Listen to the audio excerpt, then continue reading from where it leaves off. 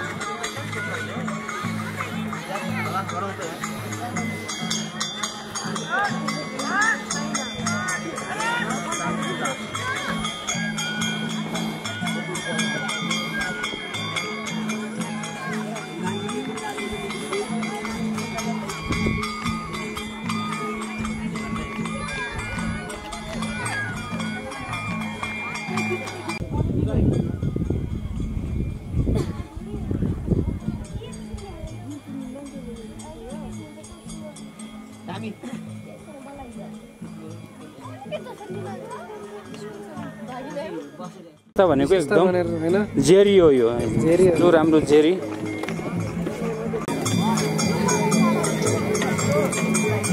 गोर्ने कोही छैन त यार यस्तो भइगयो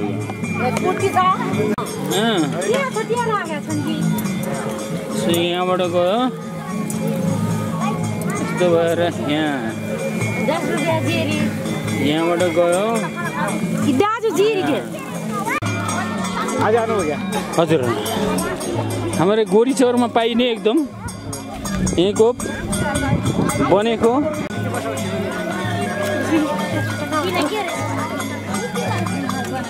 बिना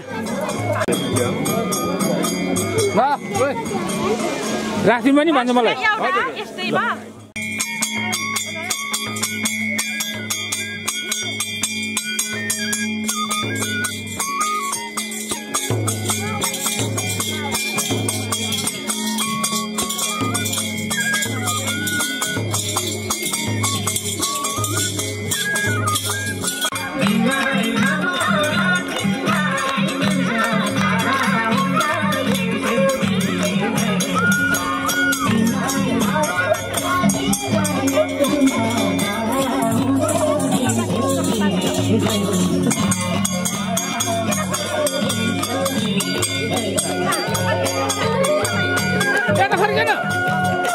भएन आज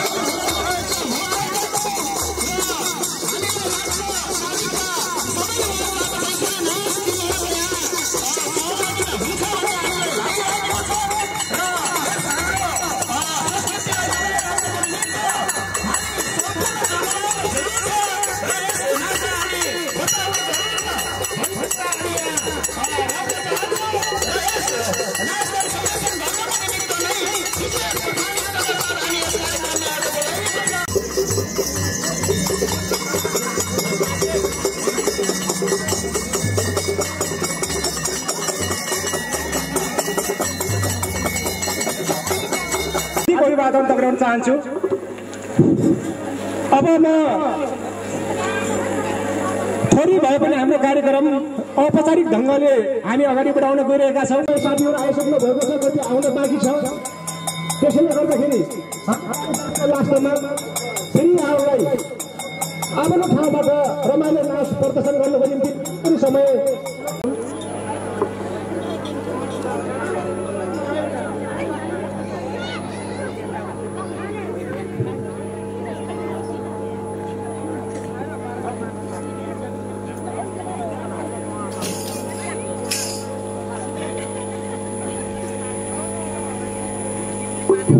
धन्यवाद सञ्चालक कामरेजलाई महान जनयुद्धको 24औं वार्षिक उत्सव कार्यक्रमका सञ्चालक कामरेज र यस्तै गरिकन प्रमुख अतिथि लगायत सम्पूर्ण अतिथि मित्रहरू र यो मेलालाई भर्न भनेर आउनुभएका सम्पूर्ण 9 वडाका दाजुभाइ तथा दिदीबहिनीहरूप्रति स्वीकार्नुहोस् मेरो तर्फबाट लाल अभिवादन। धन्यवाद। उहाँले आफ्नो मुख्यमन्त्री मन्त्रीतिर आउनुभएको छ र हाम्रो अगाडि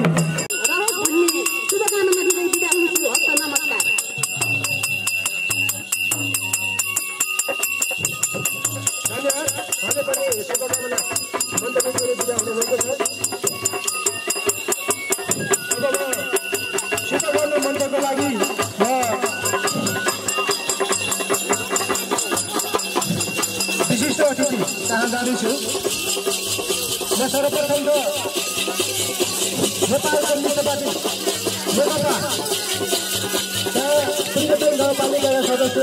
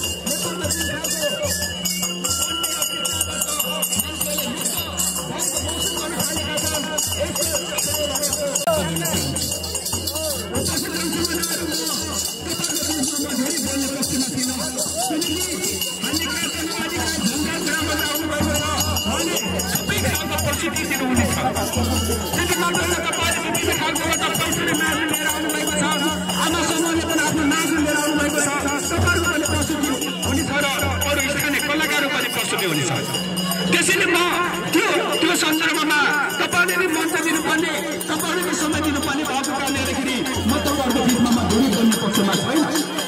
म तपाईँहरूको बिचमा पहिलो कुरा के भन्न चाहे भन्दाखेरि आज सन्दर्भको हिसाबले आज हामीले वार्षिक उत्सव मनाउन गइराखेका छौँ।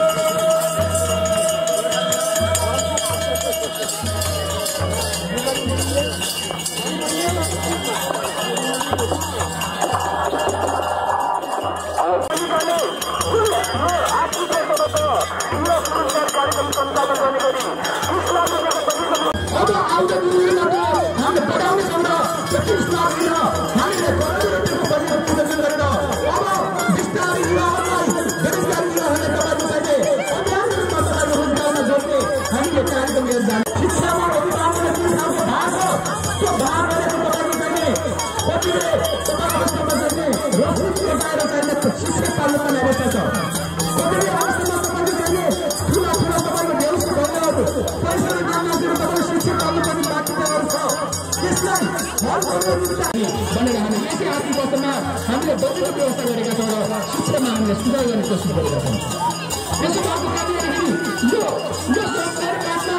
सरकारबाट हामीले शिक्षा स्वास्थ्य र मुख्य कुरो रोजगार सृजना गर्दाखेरि हामीले जुन खालको कार्यक्रम गर्दा छ भने त्यो मात्र गरेर हुँदैछ भने अर्कोतिर तपाईँको चाहिने नेपाल कम्युनिस्ट पार्टी नेकपा यस्तो बलियो शक्तिले उठेको छ कि जुन नेपालको कुनै पनि शक्तिले कुनै पनि तागतले ढालिनेवाला छैन। हिजोको दिनमा 9 महिनामा सरकार चेन्ज हुन्थ्यो। हिजोको दिनमा तपाईँको के हुन्थ्यो भन्दाखेरि तपाईँको 1 वर्ष 2 वर्षमा सरकार चेन्ज हुन्थ्यो, एउटा प्रधानमन्त्री बन्ने अर्को ढाल्ने कामहरू हुन्थ्यो। अब त अन्त्य भयो। अब 5 वर्षको लागि ढुक्रोबाट तपाईँको चाहिने सरकार सञ्चालन गर्ने कुराहरू चाहिँ भइसकेको छ। त्यसो भएको कारणले गर्दाखेरि केन्द्र सरकार तर्फबाट एउटा ऊर्जाको क्षेत्रमा यही आर्थिक वर्षमा तपाईँको असारसम्म जाँदाखेरि केन्द्रीय लाइनसँग जोड्नको लागि, केन्द्रको विद्युत लाइन जोड्नको लागि अब तपाईँको जुन खालको गाउँमा लघु जलविद्युत आयोजनाबाट हामीले विद्युत बाल्नुपर्ने बाध्यताहरू जुन छ त्यसलाई अन्त्य गर्नको लागि जुन एउटा ऊर्जा मन्त्री रोल्पा जिल्लामा तपाईँ हामीले भोट दिएर पठाएको वर्षमा